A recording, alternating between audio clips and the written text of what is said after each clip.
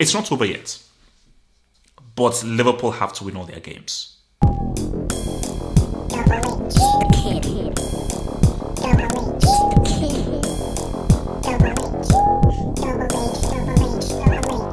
So look, man, first off, congrats to your boy Pep. They were always going to do this, but like I think this was made fully official, you know. And it's congrats to Man City. 3 and 4 years, and I think it was a surprising season because for me, it's a case of what should have been. Because again, before the season, we thought, man, like City and Liverpool, they've gone so hard. Like look at what City did in that 98-point season where Liverpool took them to the very last day. That's company goal. Then you look at the very next season, like what Liverpool did. So I think we were expecting that, man. And that was what we thought. Okay, new decade. Liverpool and Man City, this is going to be the Barcelona, Real Madrid. This is going to be like the new title race. But injuries happened to Liverpool.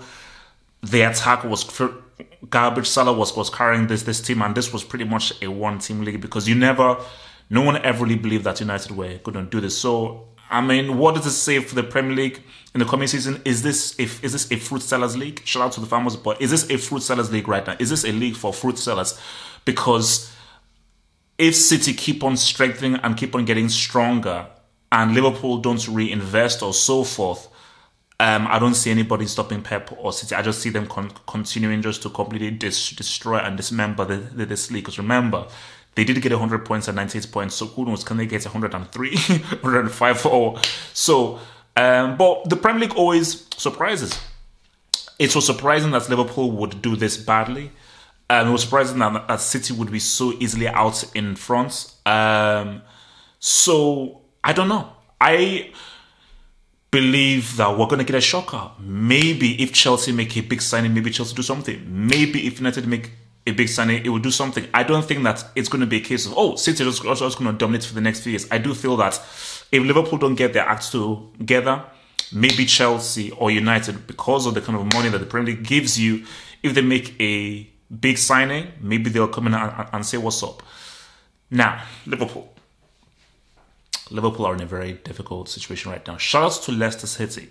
Now, deserve doesn't mean anything. It's whoever does the thing deserves it. But I try to root for the underdog, you know, and I feel that for Leicester City, it would be a shame after all their hard work if they couldn't go through. And here's the thing. If Liverpool don't make it, do you know who Liverpool should blame? United fans. Those United fans that broke into that stadium, and maybe this was their plan. I got it. This was their plan. United, they didn't want to change anything with the Glazers. They're happy with the Glazers. Oh, say, can you seek by the Donzelli Knights? They're happy with the Glazers. All right, man, I'm going to get my donut, you know. Hey, America, USA, the United States of America, man, we love you. Okay, let's ride. Okay, all right, baby. Let's go. All right, hamburgers. So, they like America. They like the Glazers. They like the red, white, and blue. This was a plan all along. They wanted to go in so that the game would be postponed. So this would mean that there would be a fixture congestion. Therefore, United would be forced to play orphans in the game against Leicester City, lose that game, and therefore go full strength on Liverpool. So this was all about stopping Liverpool. Because if Liverpool don't come through, they should be angry with United fans. Not United. Solskjaer, his hands were tied. Fixture congestion. It was those thugs that caused this whole thing to happen. So blame those United thugs. So Liverpool should be angry at those dudes, but I feel they had ulterior motives. Look, it's not over yet. But Liverpool have to win all their games. Like, for them to have a good chance, they have to win all their games. I believe Leicester City just need to win one of their games. So either the Chelsea game or the Tottenham game, just need to win one of those. And obviously, you want to just focus on all of them, but I think Leicester City are like, okay, Chelsea, that's going to be a tough one. And it's weird because they faced them straight after the FA Cup game. So Leicester City will now know, okay, what we now need to do after the FA Cup game, because they know that this ends the freaking rookie who got pimped out by them. This is a very difficult team to score against and to beat. But then they have Tottenham final day of the season. So Liverpool, United, West Brom, Burnley, Then Crystal Palace. Funny thing about Crystal Palace, wasn't Palace the same team who messed up Steven Gerrard's very last game? Like, it was supposed to be the final game for them to go through, and Palace came and just beat the crap out of them and messed up Gerrard's very last game for Liverpool. So Palace can do that. So, but for Liverpool, they have to look at these games as, see, if Liverpool can get, like, if they can beat United, that's going to be huge. But United, full strength, for this team that played, full strength are very hard to beat, and it's at Old Trafford. So, if they can get a draw, they can get a bit of a hope. But if they lose that game, because I believe if they lose that game, the maximum they can get is 66, which is what Leicester City are on. Because the maximum they can get now is 69. So, for Leicester City, see, all Leicester City need are 4 points. So if they can avoid defeat against Chelsea and beat Tottenham, they are Gucci. And it doesn't really matter what anyone else does. Liverpool have to win all their games. You know, and it's been such a crazy season. They just might. You know, it's been such a crazy season that they just might, like, they may just be able to come in and just say, what's up? So, because my thing is, it would be a disaster if Liverpool were to, if Liverpool end up out of the top 4, it would be disastrous. It would be disastrous. And you say to yourselves that, do you really see any way in which Salah would stay? But then people say, okay, who can afford Salah? But that would be difficult.